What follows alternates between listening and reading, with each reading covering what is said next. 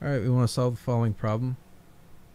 So there's several ways we can go about this. I'm going to go ahead and multiply everything through by 20, both left side and right side of the equation. It'll be balanced, so it works out.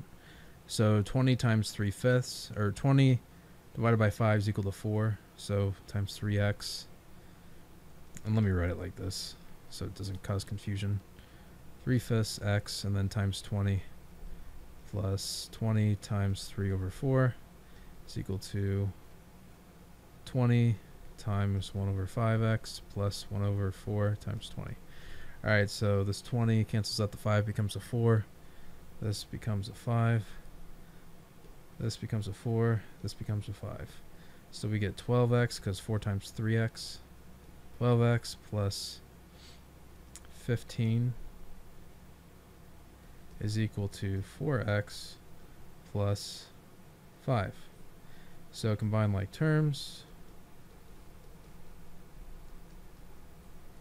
I get 8x is equal to negative 10 divided by 8. X is equal to negative 5 over 4.